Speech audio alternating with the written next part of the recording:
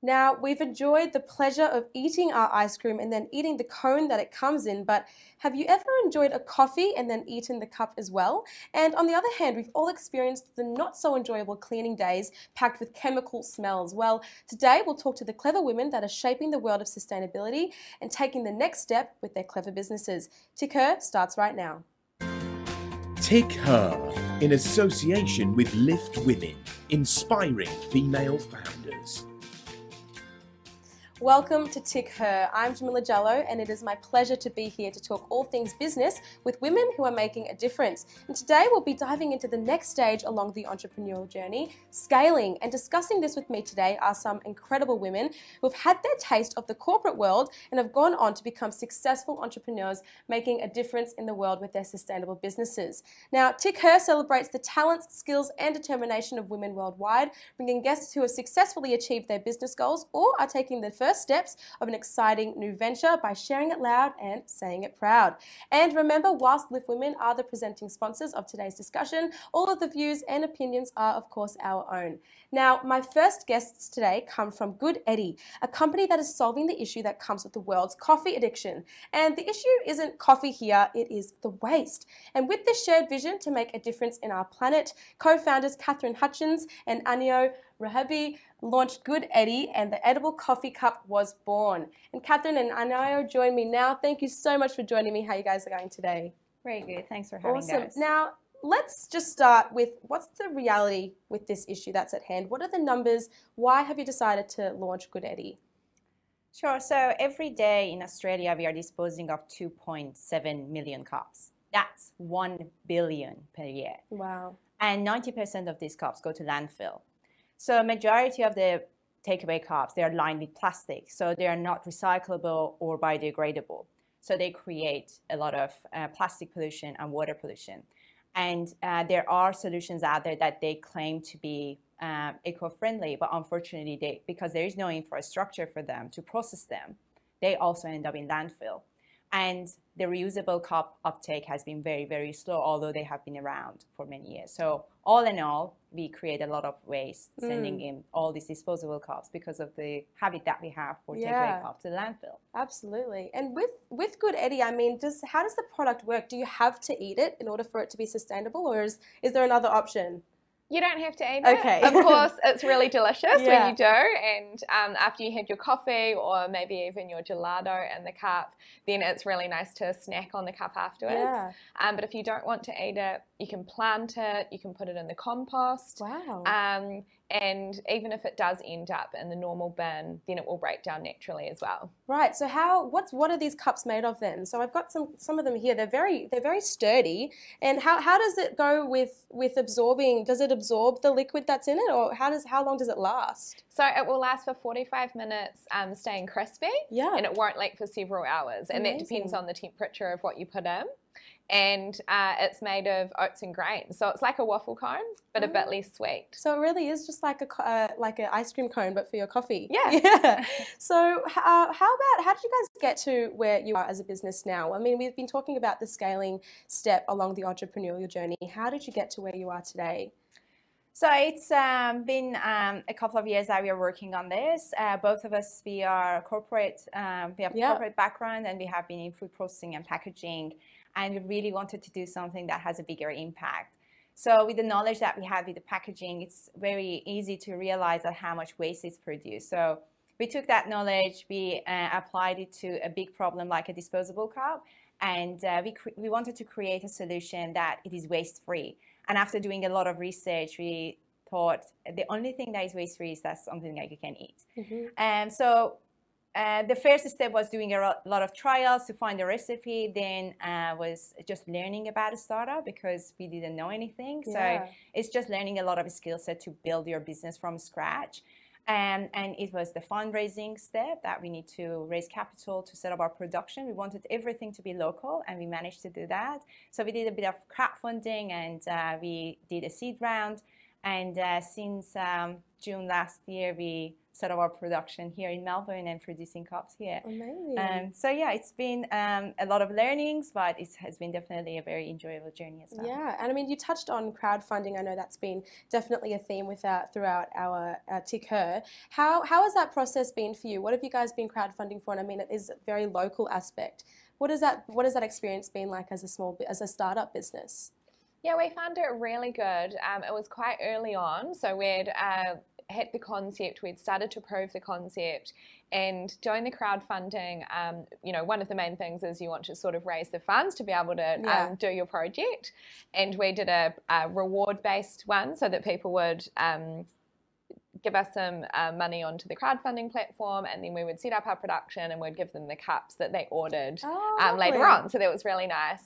And one of the really big benefits that we found from doing the crowdfunding as well is really seeing if the market and consumers were ready to buy our cups and try our cups.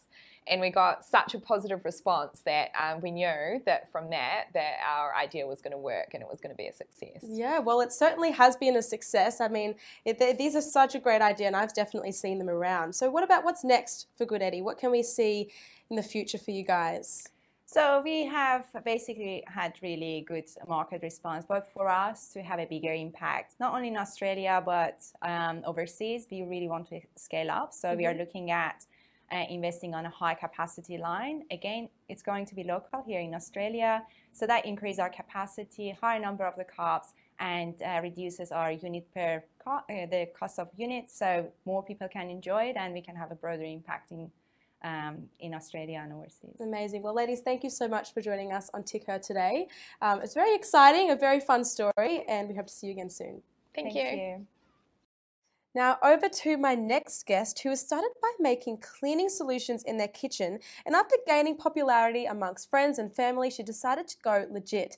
Chelsea Kranzbuehler is not only the co-founder of UClove Clean, but she's also a woman in tech who's in charge of the product's development and research with an impressive corporate background. And Chelsea joins me now. Thanks for being on Tick Her today. Thanks, Jamila. How are you? I'm great.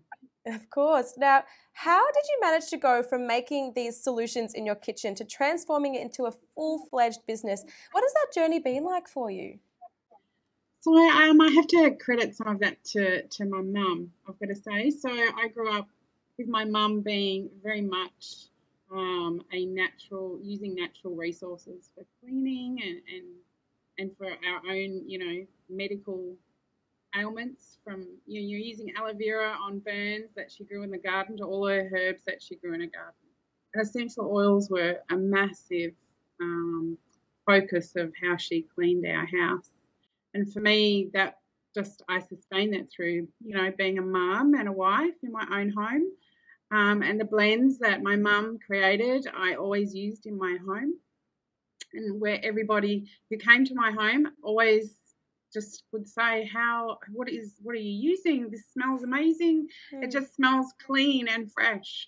And so I was, giving those blends away to my friends until, that epiphany happened where, we said, this is something we should be doing for everyone. We should not be using chemicals in any house.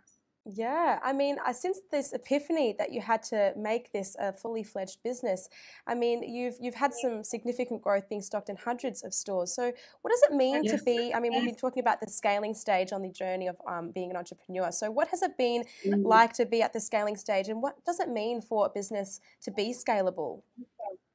So it's a scary, as you said, we started, very small in our kitchen, in our garage, and had to move to a factory, to keep up with demand. And it's a scary stage in a business because, even though your demand is going up, the costs are going up, and the way you need to produce shifts and changes very much. You need more support, you need more people. So it's a big step, and it's a scary step in a small business. So you've got to be confident and understand where you're going long term. That's, I think, the most important piece is, how do you see it in the future?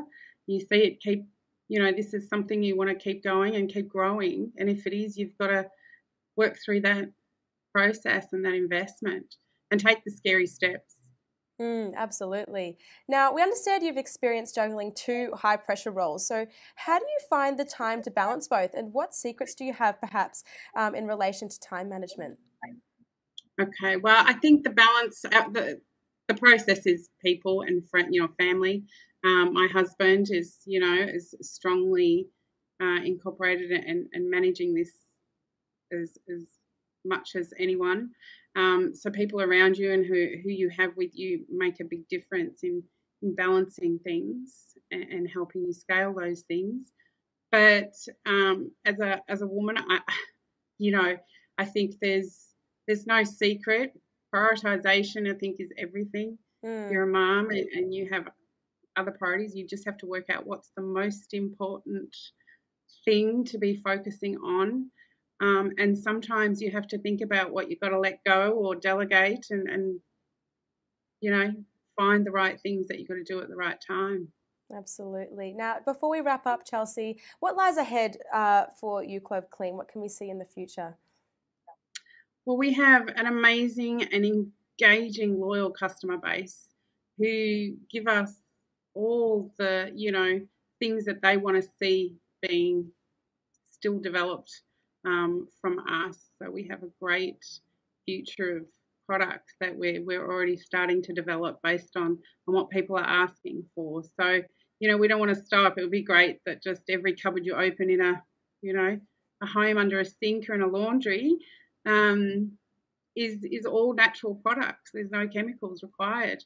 So we'll just keep going as people keep, giving us exciting challenges to develop products for the home. We do that. Oh, amazing. Well, Chelsea, thank you so much for sharing your story on Tick Her today, and we hope to see you again soon. Thank you. Well, that's all we have time for on today's episode of Tick Her. Thank you for joining us, and be sure to head over to tickernews.co for breaking stories from around the world and tickeroriginals.co for content surrounding a myriad of topics. I'm Jamila Jallo. Thanks for joining us. I'll see you soon.